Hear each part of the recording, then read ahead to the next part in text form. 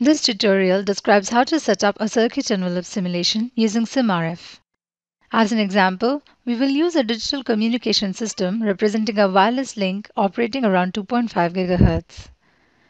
In this model, we have a baseband transmitter and receiver, and we want to take into account the impact of an RF direct conversion receiver on the overall system performance and estimate the BER and quality of the received constellation. For this video, we've built a model of the RF receiver, and we are going to explain the simple steps required to simulate it. We will be assuming basic knowledge of RF theory and some experience with Simulink. This model uses components from the SimRF circuit envelope library. In the folder Elements, you will find behavioral models of amplifiers, mixers, S-parameters, as well as lumped components such as capacitors, inductors, and resistors. In the direct conversion receiver model, the low noise amplifier is characterized by a certain gain, noise figure, and finite IP3. Similar parameters can also be set for mixers. In this case, the mixers also introduce even order nonlinearity specified by finite IP2. This will cause DC offset at the output of the mixer. We use a resistor to take into account the leakage between the local oscillator and RF ports. In general, the power of the local oscillator signal is larger than the power of the RF signal, and therefore any coupling between the two ports might cause leakage that will result again in DC offset at the output of the mixer. This behavioral model of the direct conversion receiver allows us to estimate the impact of phenomena such as spectral regrowth, DC offset, and noise on the overall system performance. You might have noticed that the Simulink signals in this model are described with an arrow, and this is because they indicate a unidirectional flow of information. Loading effects are not taken into account in Simulink, and a Simulink signal does not have a physical property. It might represent a voltage, temperature, or power. When you connect together blocks from the circuit envelope library, you will see that the look and feel of the signals is different. This is because within the circuit envelope diagram, signals are treated in the domain of voltages and currents. So we have two different domains, and we need gateways to communicate between Simulink and the physical domain of SimRF. You can find these gateways in the SimRF circuit envelope library under the folder Utilities.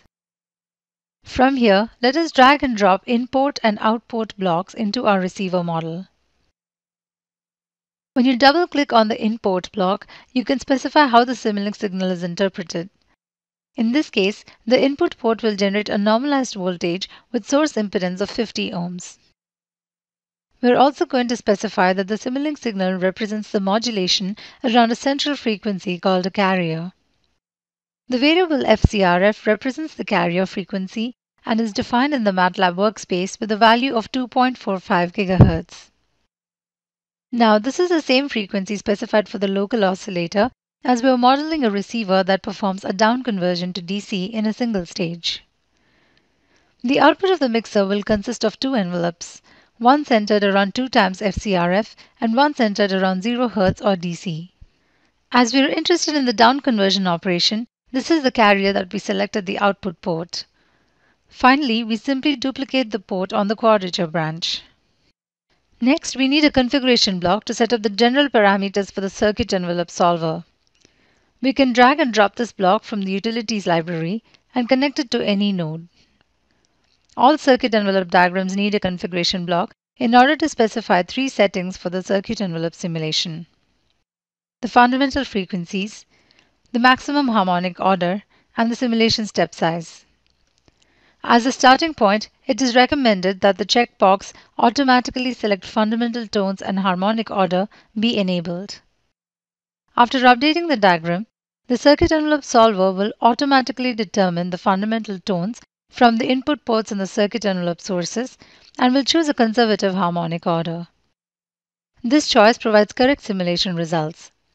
If you need to speed up simulation, you can trim and reduce the harmonic order depending on the power of the signals and also the amount of nonlinearity in your system. Another important parameter to be set by the configuration block is the simulation step size. It is recommended that you set the step size to the same value as the sample time of the Simulink input signals as shown in this example. These variables are again defined in the MATLAB workspace. The simulation step size should be small enough to capture the bandwidth of the modulation of the signals. It does not have to be small enough to capture the absolute maximum frequency of the signal.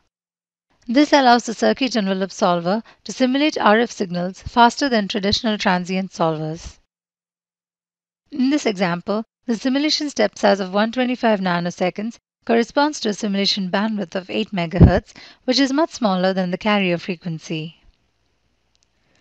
After these few steps, we are now ready to run the simulation.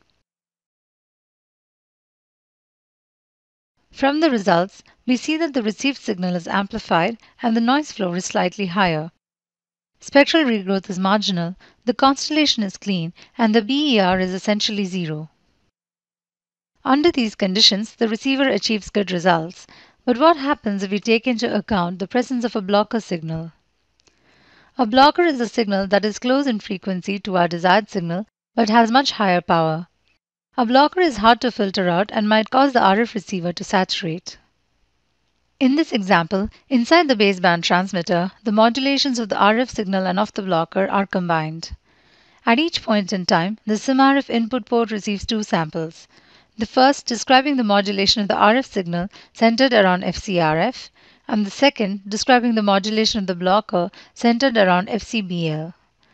Once again, FCBL is a variable defined in the MATLAB workspace, and as you can see, it is only 3 MHz away from FCRF. In the simulation setup and in the model, nothing else changes. The circuit envelope solver will automatically find the new fundamental tone and determine a conservative harmonic order. The simulation step size remains the same as it is commensurate to the envelope and not to the carriers. If we now run the simulation, we can inspect the impact of the blocker that almost masks the desired signal. The higher power of the blocker will excite the nonlinearity of the receiver. The output signal is now affected by in-band spectral regrowth and by DC offset, as can be seen from the spectrum and the received constellation. The results of this simulation tell us that we need an algorithm for DC offset correction. After applying a simple digital signal processing algorithm and running the simulation, we are able to center the constellation back around zero as well as reduce the BER. In this video, we have seen how you can set up a multi-carrier circuit envelope simulation in SIMRF, refine the specifications of the RF front end, and compensate the RF impairments at the system level.